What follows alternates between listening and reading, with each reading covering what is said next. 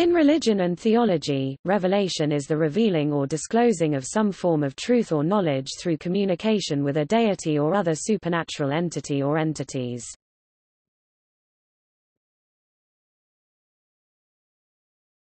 Topic: Description. Some religions have religious texts which they view as divinely or supernaturally revealed or inspired. For instance, Orthodox Jews, Christians and Muslims believe that the Torah was received from Yahweh on biblical Mount Sinai. Most Christians believe that both the Old Testament and the New Testament were inspired by God. Muslims believe the Quran was revealed by God to Muhammad word by word through the angel Gabriel Jibril. In Hinduism, some Vedas are considered apaurusya, not human compositions, and are supposed to have been directly revealed, and thus are called Sruti, what is heard. The 15,000 handwritten pages produced by the mystic Maria Valtorta were represented as direct dictations from Jesus, while she attributed the Book of Azariah to her guardian angel. Aleister Crowley stated that the Book of the Law had been revealed to him through a higher being that called itself Iwas. A revelation communicated by a supernatural entity reported as being present during the event is called a vision. Direct conversations between the recipient and the supernatural entity, or physical marks such as stigmata, have been reported. In rare cases, such as that of Saint Juan Diego, physical artifacts accompany the revelation. The Roman Catholic concept of interior locution includes just an inner voice heard by the recipient. In the Abrahamic religions, the term is used to refer to the process by which God reveals knowledge of himself, his will, and his divine providence to the world of human beings. In secondary usage, revelation refers to the resulting human knowledge about God, prophecy, and other divine things. Revelation from a supernatural source plays a less important role in some other religious traditions such as Buddhism, Confucianism and Taoism.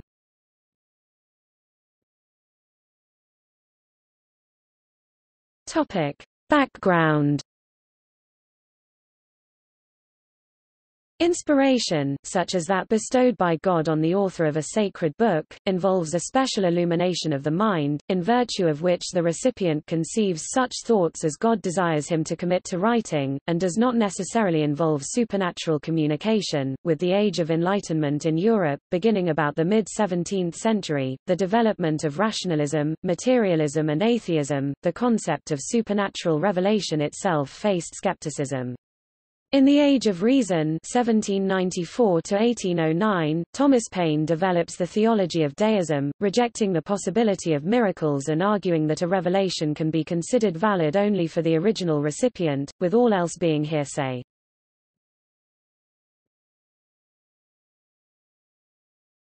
Topic: Types.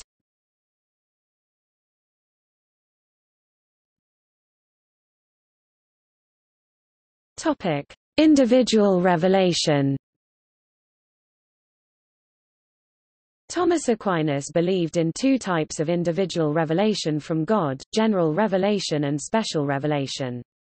In general revelation, God reveals himself through his creation, such that at least some truths about God can be learned by the empirical study of nature, physics, cosmology, etc., to an individual. Special revelation is the knowledge of God and spiritual matters which can be discovered through supernatural means, such as scripture or miracles, by individuals. Direct revelation refers to communication from God to someone in particular. Though one may deduce the existence of God and some of God's attributes through general revelation, certain specifics may be known only through special revelation. Aquinas believed that special revelation is equivalent to the revelation of God in Jesus. The major theological components of Christianity, such as the Trinity and the Incarnation, are revealed in the teachings of the Church and the Scriptures and may not otherwise be deduced.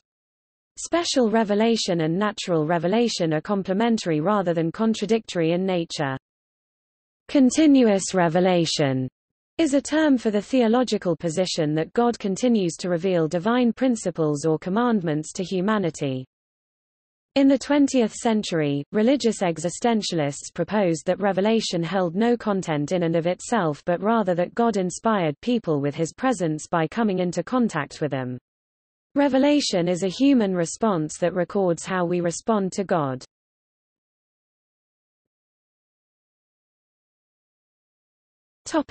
Public revelation. Some religious groups believe a deity has been revealed or spoken to a large group of people or have legends to a similar effect.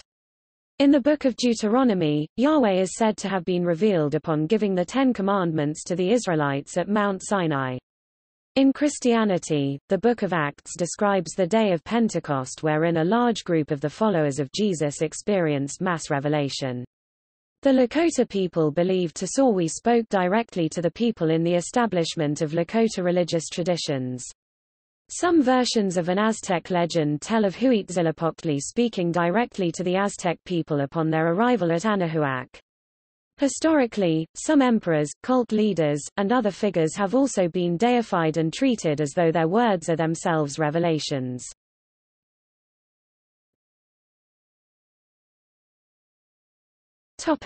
Methods.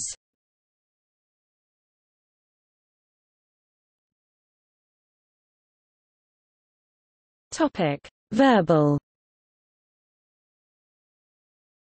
Some people hold that God can communicate with man in a way that gives direct, propositional content. This is termed verbal revelation. Orthodox Judaism and some forms of Christianity hold that the first 5 books of Moses were dictated by God in such a fashion.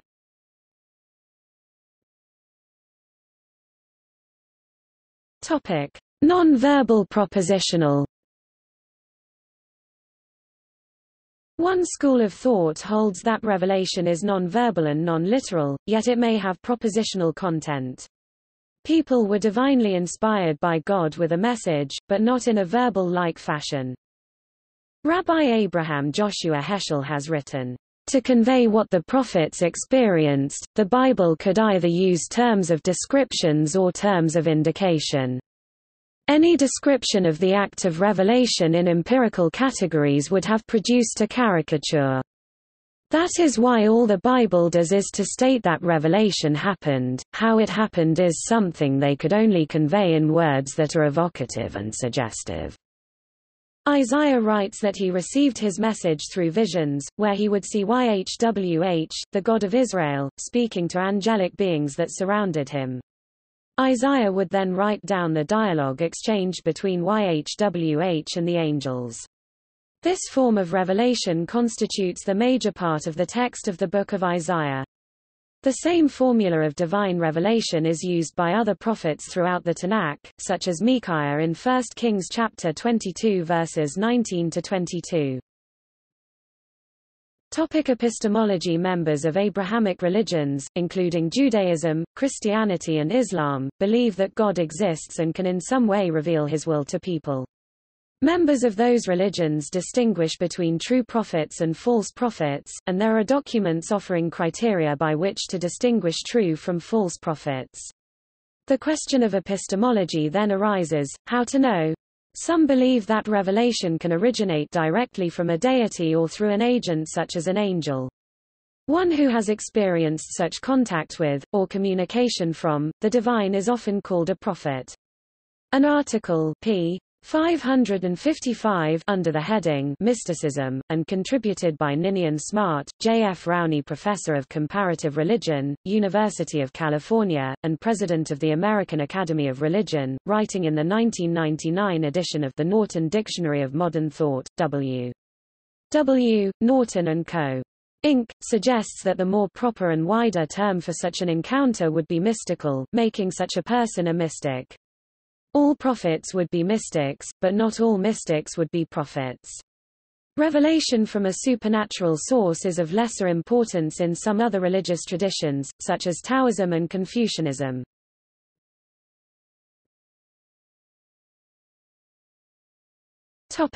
In various religions.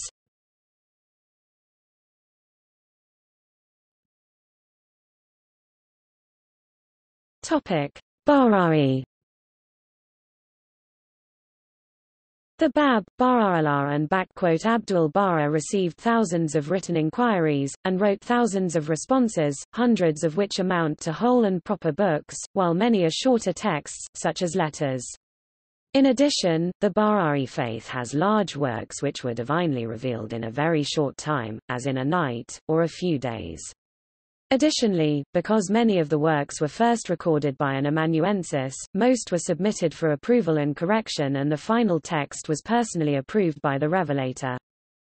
Baha'u'llah would occasionally write the words of revelation down himself, but normally the revelation was dictated to his amanuensis, who sometimes recorded it in what has been called revelation writing, a shorthand script written with extreme speed owing to the rapidity of the utterance of the words. Afterwards, Baha'u'llah revised and approved these drafts. These revelation drafts and many other transcriptions of Baha'u'llah's writings, around 15,000 items, some of which are in his own handwriting, are kept in the International Bahá'í Archives in Haifa, Israel.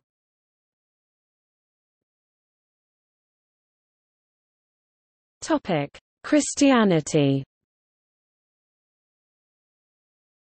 Many Christians believe in the possibility and even reality of private revelations, messages from God for individuals, which can come in a variety of ways.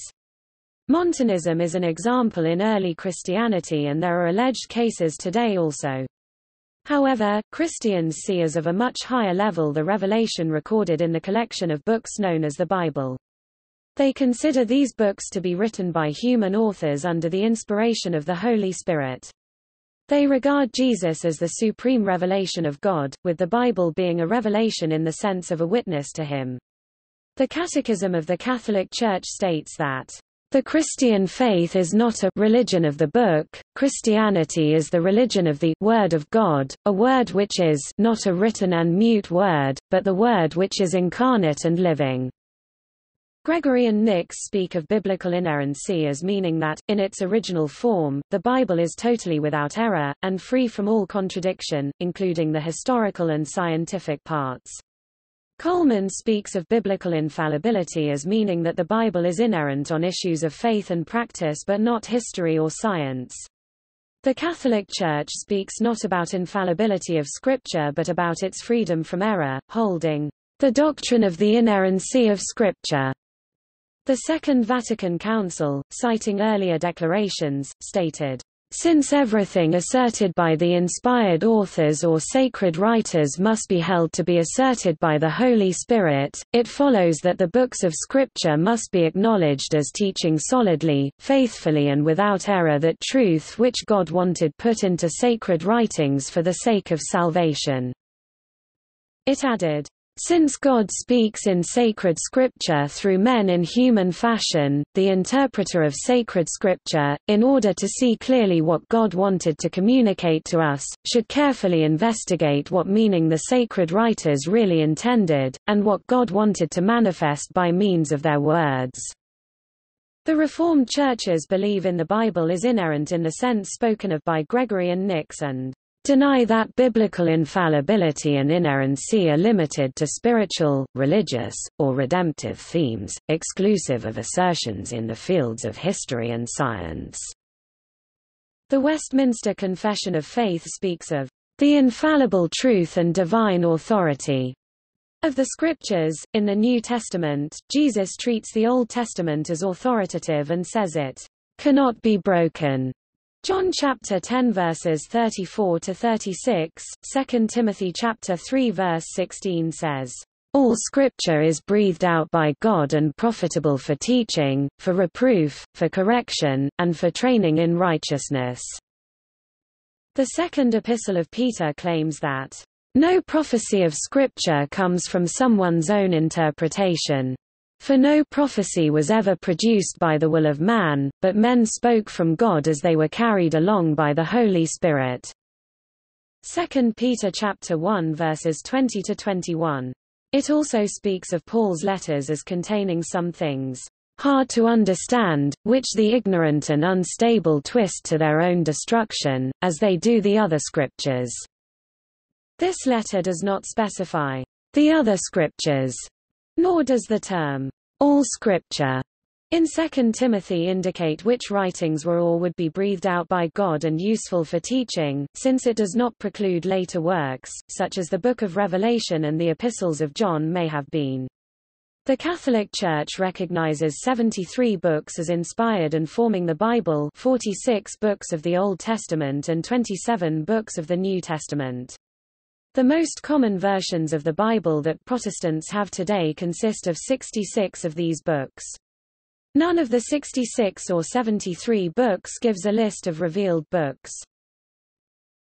Theologian and Christian existentialist philosopher Paul Johannes Tillich (1886–1965), who sought to correlate culture and faith so that faith need not be unacceptable to contemporary culture and contemporary culture need not be unacceptable to faith, argued that revelation never runs counter to reason, affirming Thomas Aquinas, who said that faith is eminently rational, and that both poles of the subjective human experience are complementary. Karl Barth argued that God is the object of God's own self-knowledge, and revelation in the Bible means the self-unveiling to humanity of the God who cannot be discovered by humanity simply through its own efforts. For him, the Bible is not the revelation, rather, it points to revelation. Human concepts can never be considered as identical to God's revelation, and Scripture is written in human language, expressing human concepts. It cannot be considered identical with God's revelation. However, God does reveal himself through human language and concepts, and thus Christ is truly presented in Scripture and the preaching of the Church.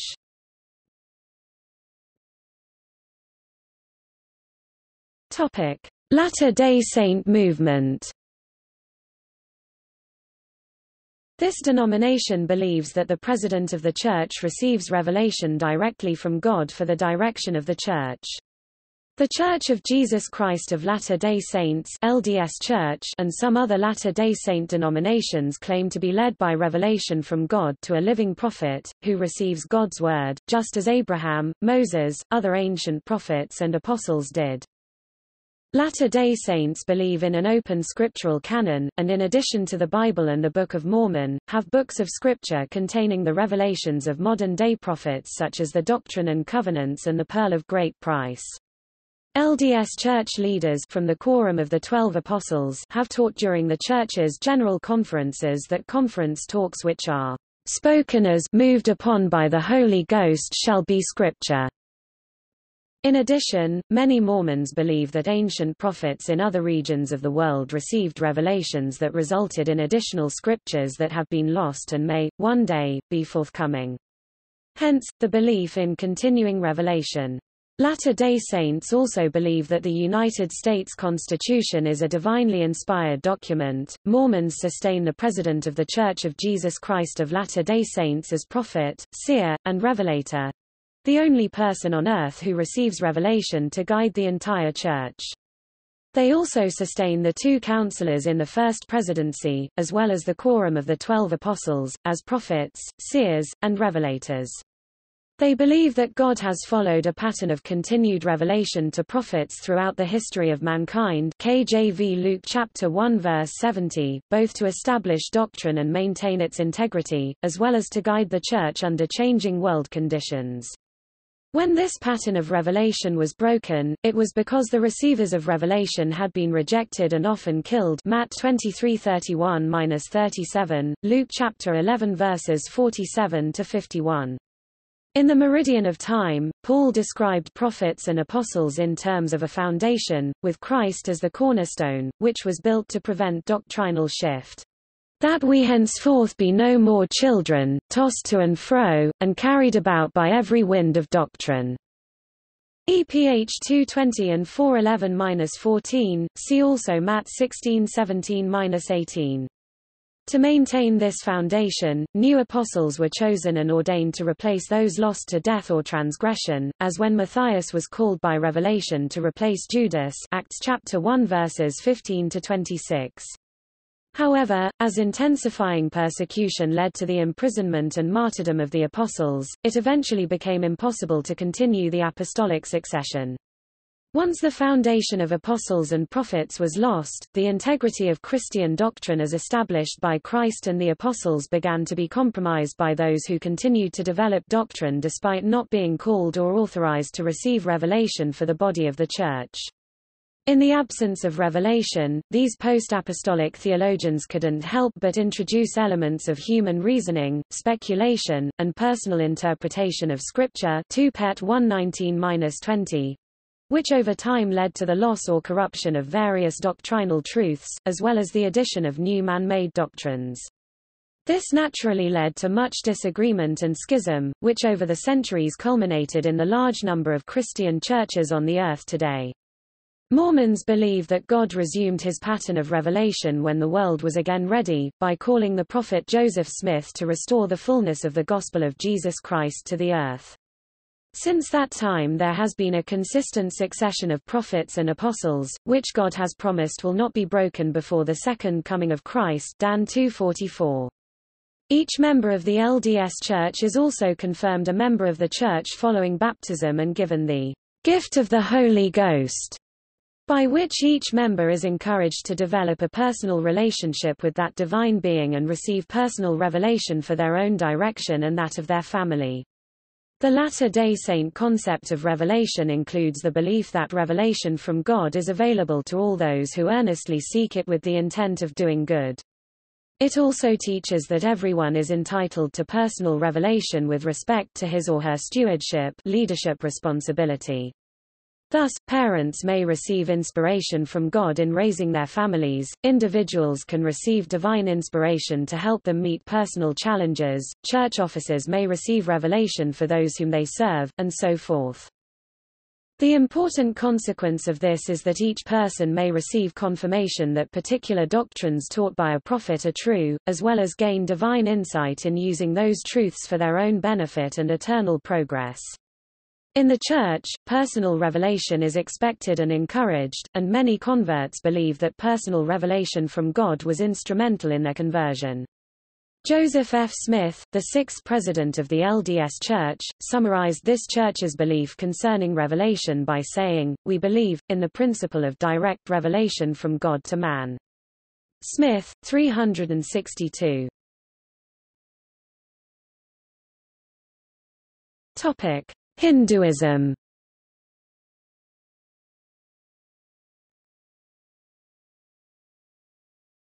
Topic: Islam. Muslims believe that God Arabic, al-Allah revealed his final message to all of existence through Muhammad via the angel Gabriel. Muhammad is considered to have been the seal of the prophets and the last revelation. The Quran is believed by Muslims to be the flawless final revelation of God to humanity, valid until the last day.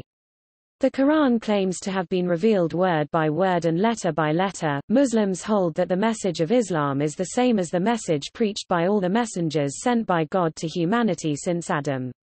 Muslims believe that Islam is the oldest of the monotheistic religions because it represents both the original and the final revelation of God to Abraham, Moses, David, Jesus, and Muhammad. Likewise, Muslims believe that every prophet received revelation in their lives, as each prophet was sent by God to guide mankind. Jesus is significant in this aspect as he received revelation in a twofold aspect, as Muslims believe he preached the gospel while also having been taught the Torah. According to Islamic traditions, Muhammad began receiving revelations from the age of 40, delivered through the angel Gabriel over the last 23 years of his life. The content of these revelations, known as the Quran, was memorized and recorded by his followers and compiled from dozens of hafiz as well as other various parchments or hides into a single volume shortly after his death. In Muslim theology, Muhammad is considered equal in importance to all other prophets of God, and to make distinction among the prophets is a sin, as the Quran itself promulgates equality between God's prophets. Quran 3-84. Many scholars have made the distinction between revelation and inspiration, which according to Muslim theology, all righteous people can receive. Inspiration refers to God inspiring a person to commit some action, as opposed to revelation, which only the prophets received. Moses's mother, Yochebed, being inspired to send the infant Moses in a cradle down the Nile River is a frequently cited example of inspiration, as is Hagar searching for water for the infant Ishmael.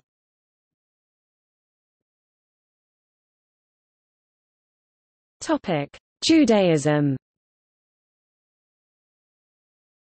The term, revelation, is used in two senses in Jewish theology. It either denotes 1. What in rabbinical language is called Giloi Shekinah, a manifestation of God by some wondrous act of his which overawes man and impresses him with what he sees, hears, or otherwise perceives of his glorious presence, or it denotes 2. A manifestation of his will through oracular words, signs, statutes, or laws. In Judaism, issues of epistemology have been addressed by Jewish philosophers such as Saadia Gaon (882–942) in his Book of Beliefs and Opinions, Maimonides (1135–1204) in his Guide for the Perplexed, Samuel Hugo Berman, professor of philosophy at the Hebrew University, Joseph Dov Soloveitchik (1903–1993), Talmudic scholar and philosopher, Neil Gilman, professor of philosophy at the Jewish Theological Seminary of America, and Elliot N. Dorff, professor of philosophy at the American Jewish University. One of the major trends in modern Jewish philosophy was the attempt to develop a theory of Judaism through existentialism. One of the primary players in this field was Franz Rosenzweig. His major work, Star of Redemption, expounds a philosophy in which he portrays the relationships between God, humanity and world as they are connected by creation, revelation and redemption. Conservative Jewish philosophers Elliot N. Dorff and Neil Gilman take the existentialist philosophy of Rosenzweig as one of their starting points for understanding Jewish philosophy. They come to different conclusions, however.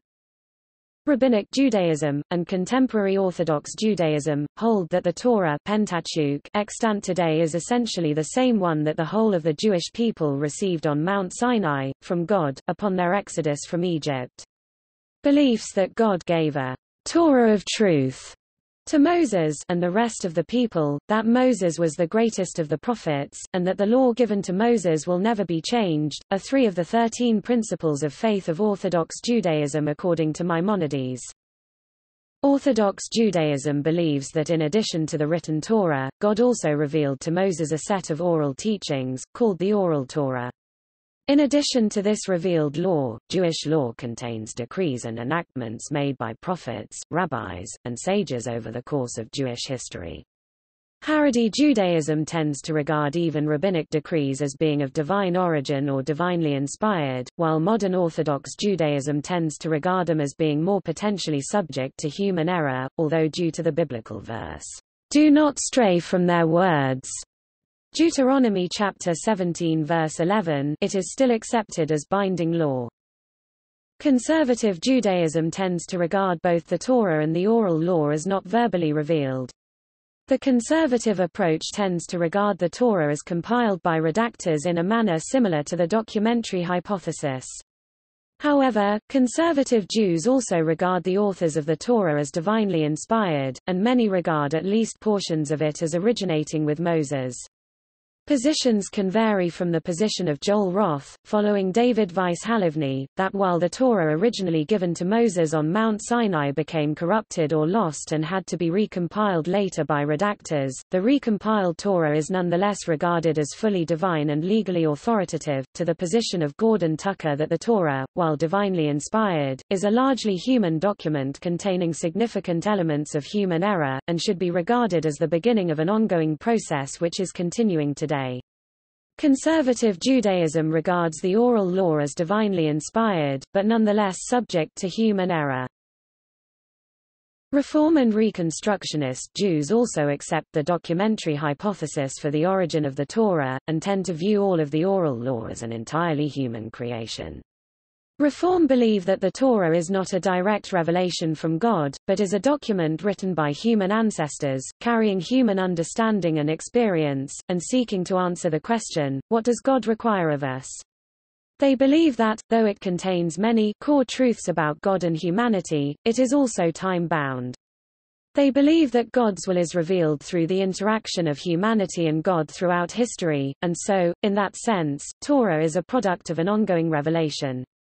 Reconstructionist Judaism denies the notion of revelation entirely.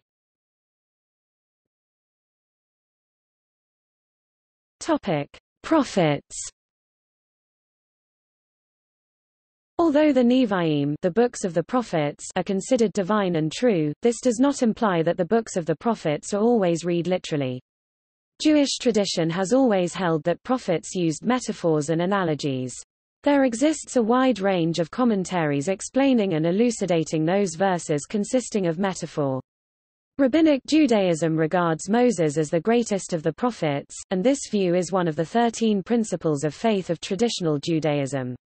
Consistent with the view that revelation to Moses was generally clearer than revelation to other prophets, Orthodox views of revelation to prophets other than Moses have included a range of perspectives as to directness.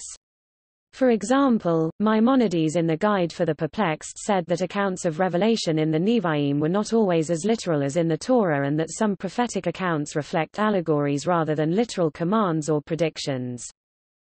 Conservative rabbi and philosopher Abraham Joshua Heschel (1907–1972), author of a number of works on prophecy, said that prophetic inspiration must be understood as an event, not as a process. In his work God in Search of Man, he discussed the experience of being a prophet.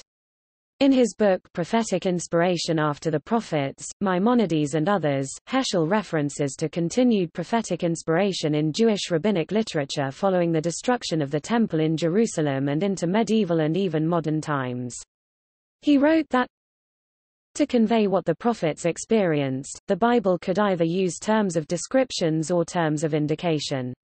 Any description of the act of revelation in empirical categories would have produced a caricature.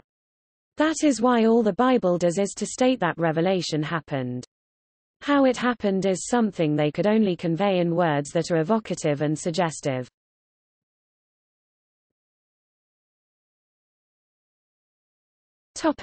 Recent revelations. The miracle of the sun is probably the best-known revelation of recent times, but while some still consider it to be a genuine miracle, others regard it as a natural phenomenon with a natural explanation. See also